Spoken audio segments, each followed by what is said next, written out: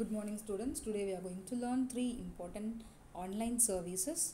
So the first image is representing social networking sites. See, Facebook, LinkedIn, Twitter, Instagram, YouTube. So these all are comes under the category of social networking websites. Now you may have a question. What is social networking? Social networking is a facility that allows us to make connections with friends, family, classmates, customers and clients.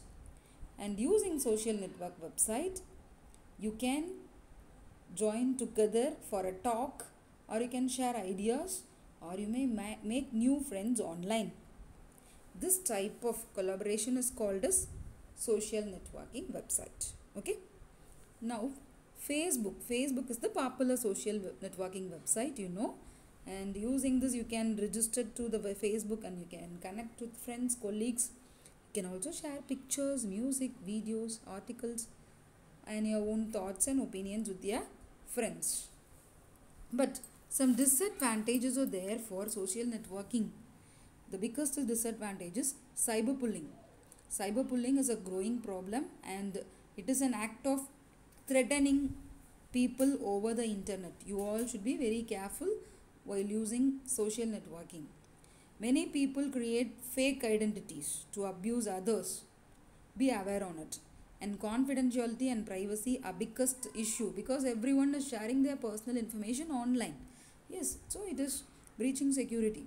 These sites can be very addictive. Yes, nowadays students are neglecting their studies and they are even neglecting their important duties, and this affects their health.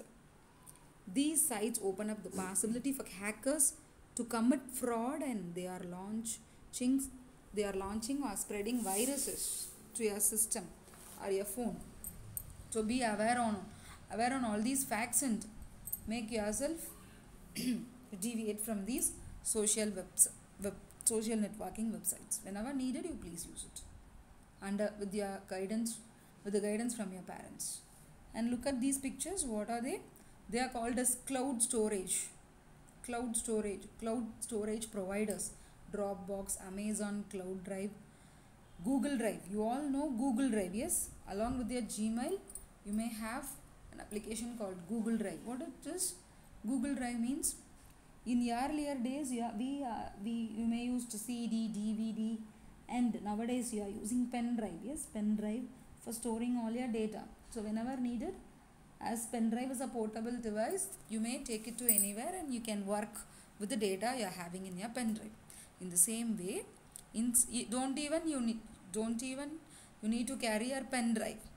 Without carrying anything in your hand, using internet, you can access your data online from anywhere at any time.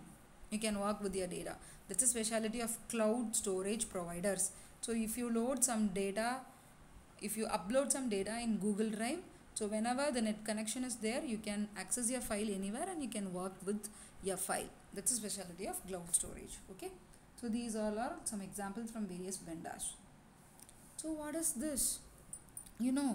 Zoom Meet, Google Meet, Skype, Microsoft Teams, Google Hangouts, Zoho. So all are video conferencing websites. So what is the purpose of video conferencing? You may have visual connection between two or more people living in separate locations. Yes. Now we all are continuing our education with the help of video conferencing software called Zoom, and we are connecting to each other even though we all are in different locations. That's the purpose of video conferencing websites. Yes. So that's all, children. Today you learned 3 more online services: social networking website, and cloud storage, and video conferencing. Next session we will learn some other terms in internet. Bye.